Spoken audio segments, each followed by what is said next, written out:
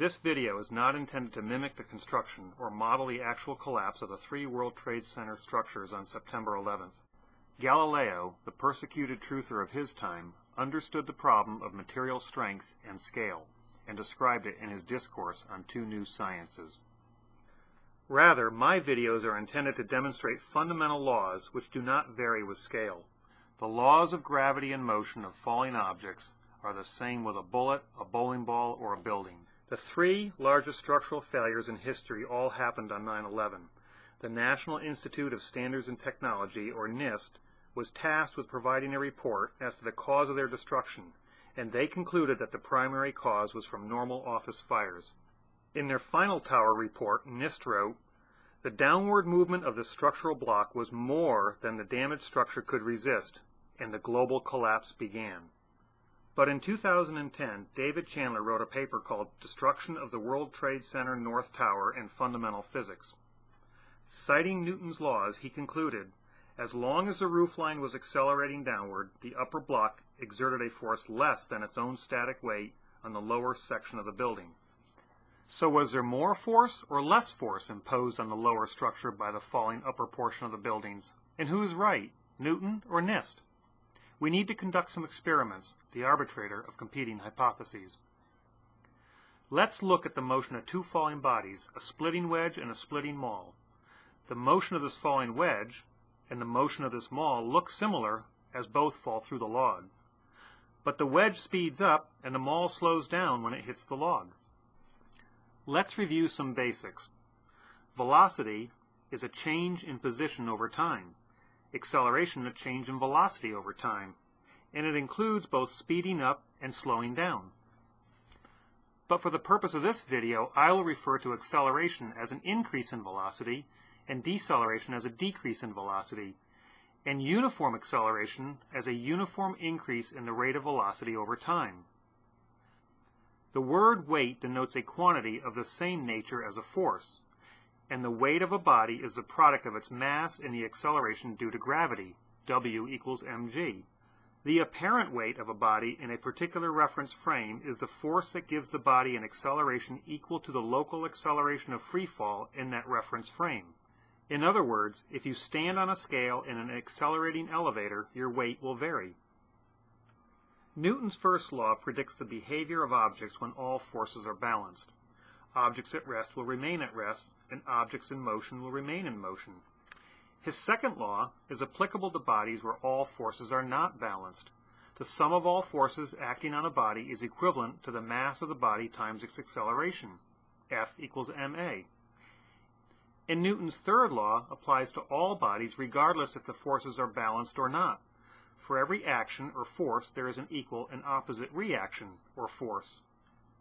David Chandler carefully measured the acceleration of the roof of Tower 1. Not only did it not experience any jolts as it fell, but it uniformly accelerated. And he also measured the fall of WTC-7 and found that it uniformly accelerated, falling at a total free fall for about 100 feet of its fall. The motion of both those falls was like the motion of my falling wedge because both uniformly accelerated with no deceleration or jolts. The French sometimes use a demolition technique called vernage. Careful measurements of the roofline of its fall indicates that it does not uniformly accelerate. Rather, it decelerates slightly when it hits each floor in accordance with the conservation of momentum laws. This momentary deceleration is similar to my maul as it hits the log. Using some old pipe and plywood, I built an adjustable ramp and placed it on a spring scale. If you put a bowling ball on it and roll it in the horizontal or x-axis, would there be any change in total weight? No. The sum of all forces in the y direction is equal. I tied a line to a bent cotter pin and pushed it into the thumb hole in order to hold the ball on a slope. Now, let's put the ramp at an angle. Is the total weight or upward force the same? Yes, because the system is in equilibrium in accordance with Newton's first law. But if we melt the line, allowing the ball to accelerate, will the apparent weight be more, less, or equal? The apparent weight is less, meaning that the upward force is less. When we increase the angle, the same thing happens. The apparent weight of the ball is less as it accelerates, and the steeper the angle, the more the acceleration rate, the less the apparent weight and the less the upward force. That upward force is inversely proportional to the acceleration, precisely in accordance with Newton's second law of motion. An easier way to think about this is to suspend a spring scale by a rope from a pulley.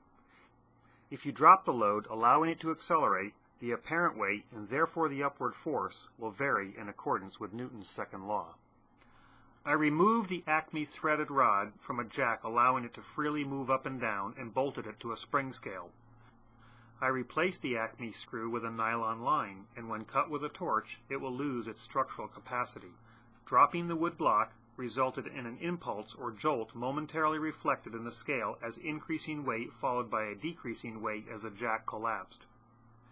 But if we attach the block on top and torch the line, the block uniformly accelerates. And when the block uniformly accelerates, the force is less on the spring scale until it hits the scale. Let's remove the nylon line and support the top block with some sticks.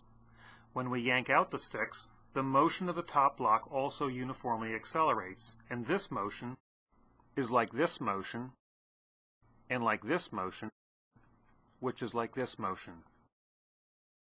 The problem with moving scales, or one with big impacts, is that it's difficult to read. But what if we suspend a scale from the barn rafters and steady it with a cross stick so it doesn't twist? I made a spreader bar with 2 pulleys and placed a heavy weight in the upper sack and a light weight in the lower one, holding a load with a fishing line until it's cut. Now, when we torch the fishing line, the heavy sack uniformly accelerates downward, while the small sack accelerates upward. We can directly measure the reduction in weight due to the uniform acceleration. Perhaps the simplest way to envision the principle of decreasing resistive forces with uniform acceleration is to hang a bowling ball from a fishing line that can just barely support its static weight. Drop the bowling ball to the ground and the fishing line holds because the accelerating force is reduced. But if we decelerate the ball before it hits the ground, the force increases and the line will break.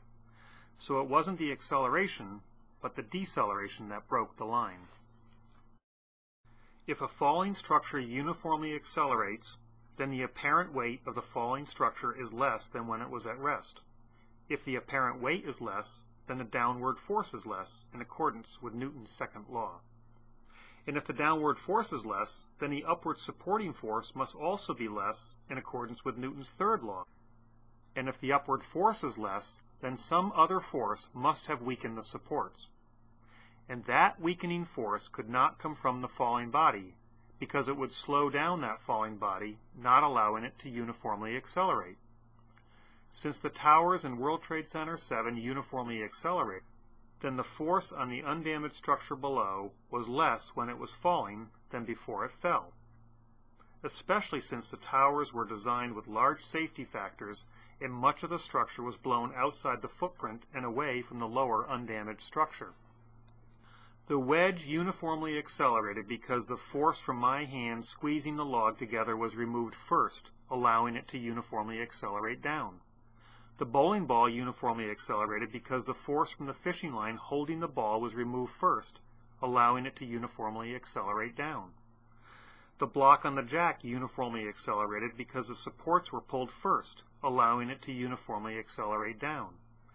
And the towers uniformly accelerated because the underlying supports were blown out first, allowing it to uniformly accelerate. The floors did not pancake because the impacts will not allow the upper roof to uniformly accelerate, but explosives, blowing out the lower structure, will allow the uniform acceleration we observed. The uniform acceleration of the upper falling body is a consequence of, but not the cause of, the destruction of the upward force that once supported it. But if you think I'm wrong and believe NIST, the media, the authorities, and our politicians, then prove me wrong by experiment. Because either all those authorities are wrong, or Newton's fundamental laws of motion are wrong. It's your choice, and you can believe what you want, but both Newton and NIST cannot be right. But it wouldn't be the first time in history that all the authorities are wrong. Just ask Galileo. Newton knows exactly what happened that day.